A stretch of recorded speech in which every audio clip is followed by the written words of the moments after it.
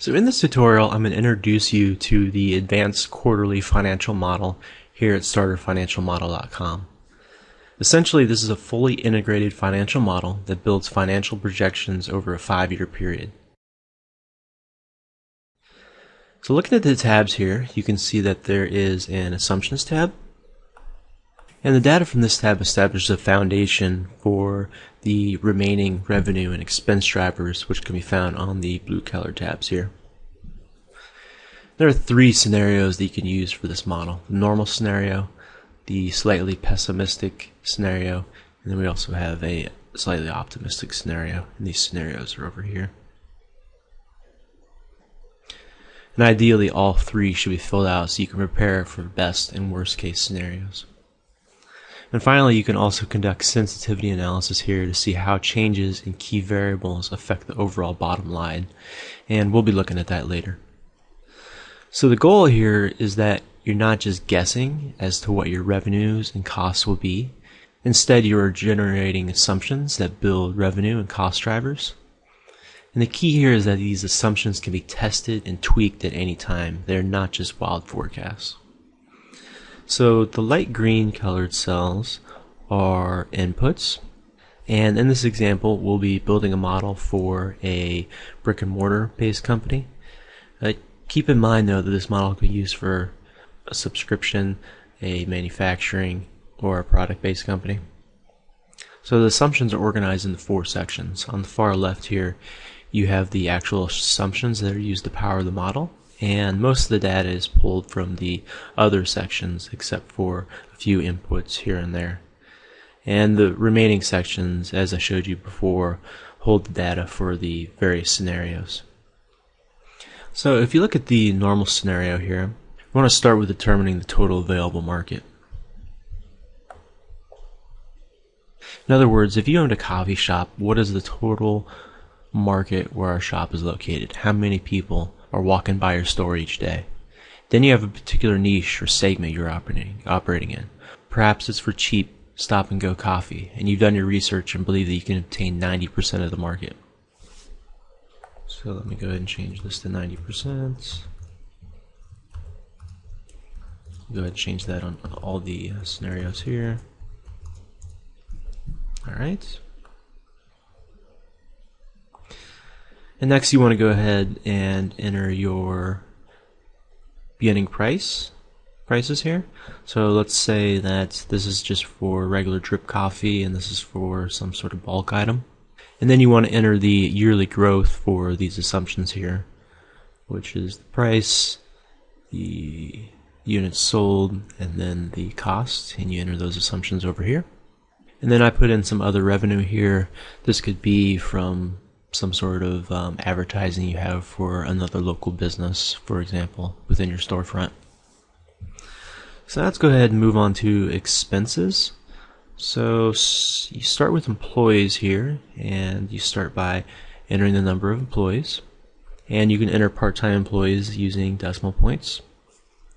And then you want to enter the wages and then also the additional costs here, such as bonuses, recruiting, cost of living increase, taxes, etc. This is all pretty straightforward. It's just time consuming, but fortunately many of the numbers will stay constant as a percentage of total wages.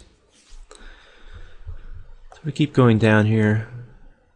We have the direct expenses, or the cost of goods sold, and then we have the sales and marketing expenses, and then finally we have the interest rate for loans and cash in the bank. We have the tax rate, as well as a few balance sheet assumptions. So when filling this out for the first time, you really want to focus on the market. Those are where the big swings will come into play. Where do you think you'll fit in? Can you hit those numbers? Don't worry about whether you're going to sell your product for $1.99 or $2.50. That's where the scenarios come into play. Just focus on a range. For example, use $1.50 for the pessimistic scenario, $1.99 for the normal scenario, and $2.50 for the optimistic. That information, coupled with an extensive SWOT and market analysis, will help determine how much you can spend, how much funding you need up front, and most importantly, whether your business model is viable. Essentially, we are putting numbers to your business model. Okay, so let's say for whatever reason you entered all those numbers wrong and need to start over. You can delete all the input cells on a worksheet by pressing Control P. Let me just show you that real quick. Control P. And again, you can use this on any worksheet, and this is just really a quick shortcut. So I don't want to save this. Go ahead and pull this back up. Okay, well that's it for the Assumptions tab. This worksheet accounts for about 80% of the inputs. So rest assured, we'll be getting to the analysis soon. Speaking of which, we'll return to the Assumptions tab when we begin conducting scenario and sensitivity analysis. So moving along, you don't need to enter any inputs for the revenue or the Employees tab. This data is all calculated from the assumptions. And on the Expenses tab, you can see here that there are a few miscellaneous expenses that need to be added in, such as rent, phone, supplies, that sort of thing. On the Funding tab, you need to enter any notes or loans received as well as their repayment schedules. And you also need to enter any outside funding down here, such as seed funding. Then the next tab we have capital expenditures. So let's say we had to buy $20,000 worth of equipment that will depreciate over 5 years in 2013, and then in 2015 we'll have to purchase another $20,000 worth of equipment, and again that'll depreciate over 5 years.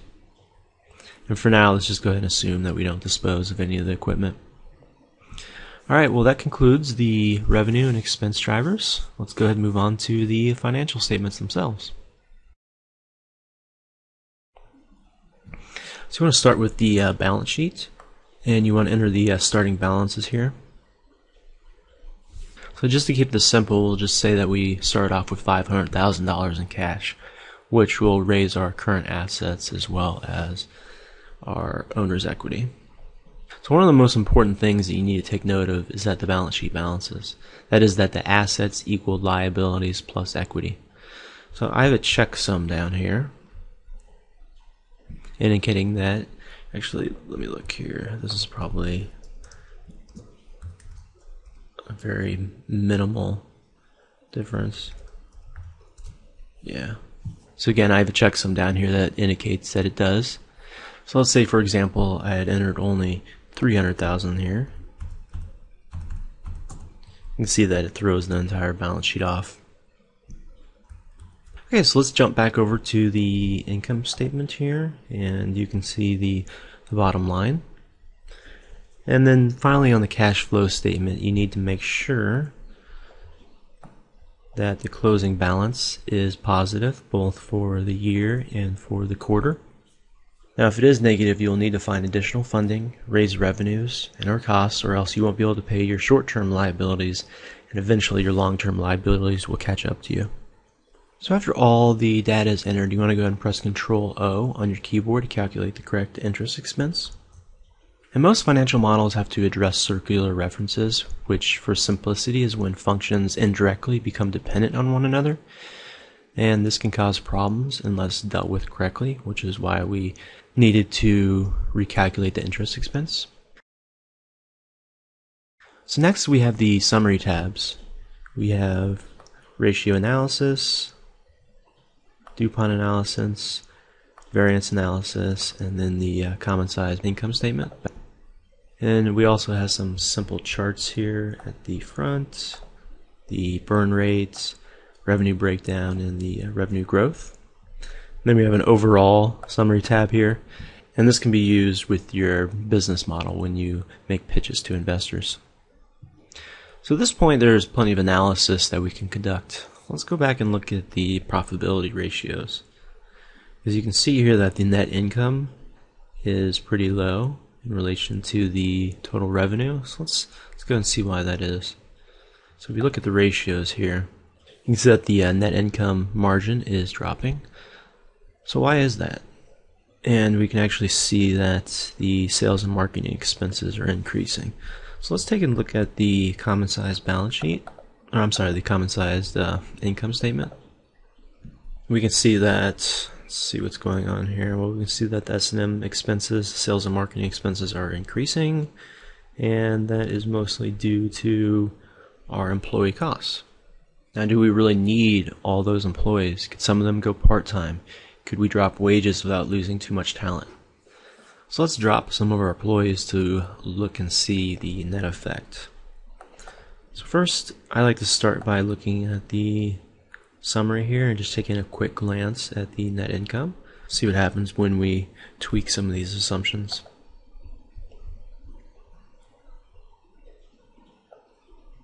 Take that down to 1. Drop this person altogether. Let's take this down to part-time.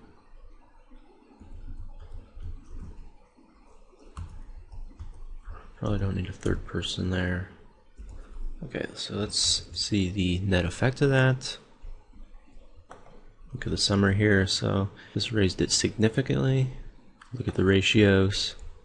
It's still dropping, but our net income is rising. So do you see how easy that is to tweak? Investors love this. They want to be able to go in and make minor tweaks like that to see how your model responds. This is what's called sensitivity analysis. That is, how does a change of a single variable affect the bottom line? Then of course it's easy to check the scenario analysis.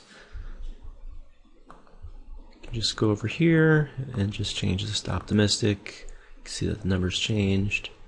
Then you can see how that affects the bottom line here. And then change this to pessimistic. And again, you can see how that affects the bottom line. Anyhow, you want to continually check your assumptions, and then once you have your base numbers set for each scenario, you can continue to tweak your model with any additional research you uncover. Eventually, you will be able to see if your business is worth investing your time and money in. And remember, things change, especially in the early years. Take these numbers for what they are, projections. As your business progresses, update your model. See where you should be investing time in and where you should try to cut costs. Let this model, which is essentially a mathematical representation of your business strategy, guide you. Alright, well that's it for now. If you have any questions, please email me. Thanks for watching.